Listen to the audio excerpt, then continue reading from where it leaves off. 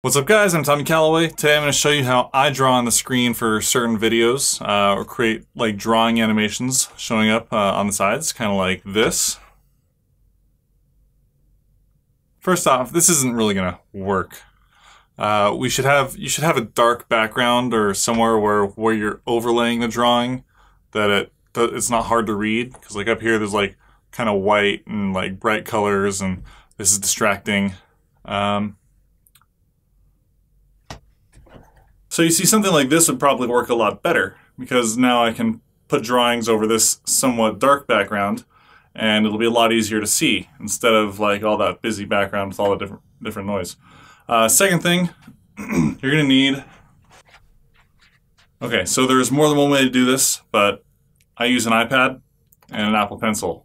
I know there's other ways to do it that doesn't require you to go out and buy like a iPad Pro and an Apple Pencil, but this is how I do it. Next, you got to download the app Procreate. Start a new drawing. Set the background to black. And draw whatever you want to draw. I would recommend using a thicker brush than what I use here, because when you key out the background, it gets kind of messy if it's too thin. So let's start over. There. Once you're done with your drawing, you just go up here, click the little wrench on Share, Export Video. I like to use AirDrop because it's nice and convenient. Go straight to my Mac. Alright, so now when you've exported the art onto your computer, the art will look like this. It will start off with your completed drawing, it'll swipe over and then show the time lapse of whatever you were drawing. The length of the time lapse is determined by how you draw. It does one stroke per frame. So if you take short little strokes, you'll get a really long detailed time lapse. If you do long deliberate strokes, your time lapse will be a little bit shorter, kind of like the camera that I drew. So here's what it looks like in real time.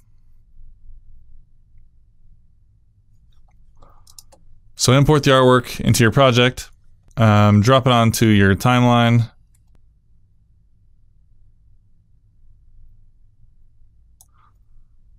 Find out where you want to start, cut the rest of it, probably slow it down a bit.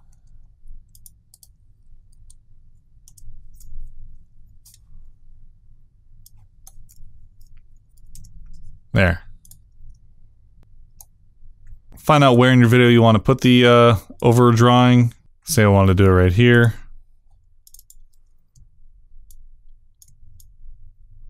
Open up your effects browser. There we are. Chroma, no, what is it? Key, color key, that's the one we need. Drop it on there. Key color, hit black, and then you're good to go. Add frame hold if you want it to stay a little bit longer. And then it'll stay on there. There we go. So,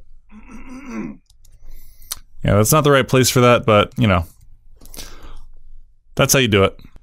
If you have any questions, feel free to leave them in the comments. I'd be happy to answer them.